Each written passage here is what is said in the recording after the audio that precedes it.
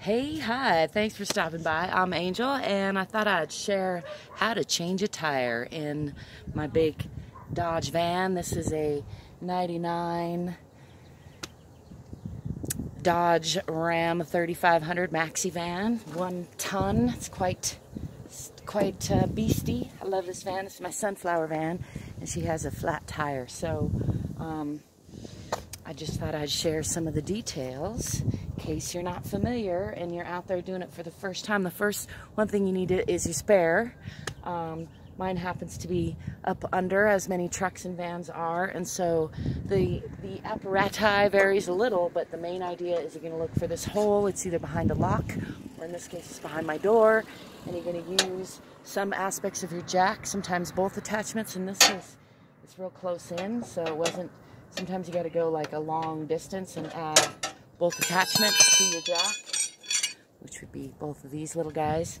And then it's counterclockwise to all the way to get to the bottom and get enough slack on that chain that you're going to be able to unhook that spare. The other thing you want to do before you jack it up is you want to loosen your lug nuts. I already sprayed them.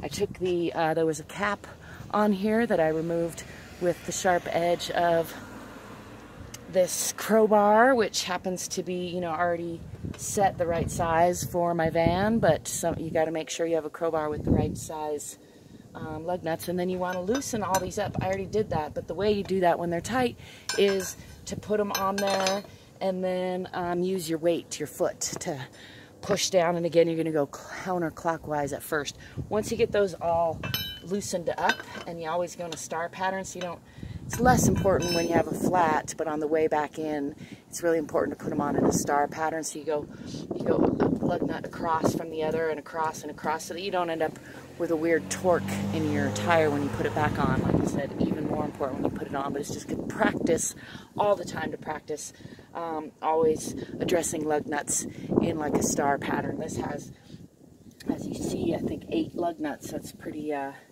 it's an elaborate star pattern nonetheless, and you don't have to be exact, but you want to go across, relatively. Anyway, once you get all of these, as I now have them, where they're actually able to just easily turn them either with the lug wrench, or I can actually turn them with my hands now. Now I'm ready to jack this up, and I'm going to find, so under here you have leaf springs. These would be some, these are your leaf springs. You can see they're kind of leafy. I'm going to look for a jack mount, which is probably going to be up under here. Anyway, once I find a good spot under there, I'm going to bring my floor jack and a wooden block and use the wooden block to lift up the floor jack if I need to, since this is a big vehicle. Get this jacked up, get that tire off, get the spare put on, and take this in for a repair or replacement. Let me know if you have any questions or comments. Put that in the questions section. As always, you can find ways of connecting with me and supporting me in the description, and I appreciate your encouragement, your support, your words of wisdom. Check out my Teespring t-shirts, my books, my music, courses, any number of things down there in the description.